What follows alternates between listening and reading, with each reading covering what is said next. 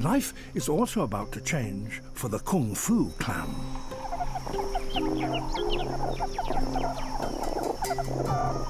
Before Clinky leads the group out to forage, there's a problem to be dealt with. Her family are on edge.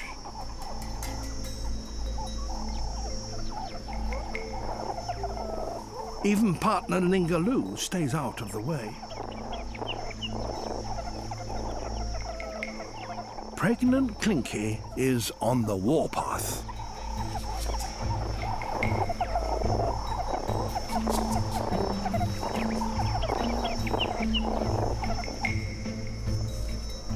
Clinky spots her daughter, Mrs. McGee. She has decided that her days in the group are numbered. Mrs. McGee is about to be banished.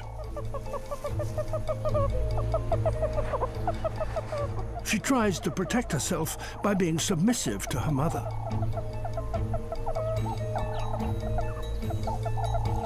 It's not going to help.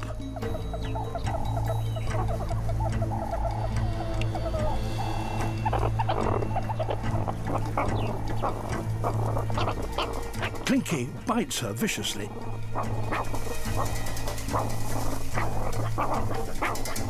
Mrs. McGee is not wanted.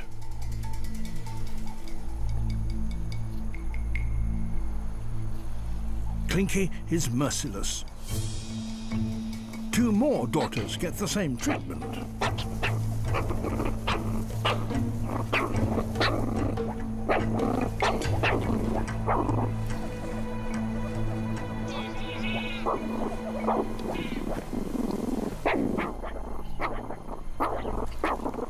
Clinky is banishing into exile any daughters who are or could become pregnant.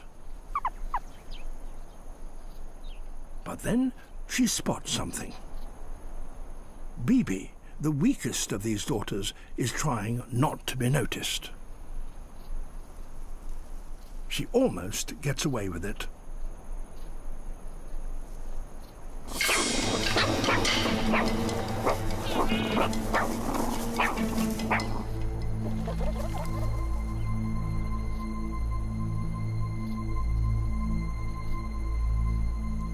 Clinky wants to make sure the group raises just one set of offspring, her own. They're all fighting for limited resources. Any competition would put Clinky's pups under threat. She won't let that happen. Clinky has driven 4 of her daughters out of the family.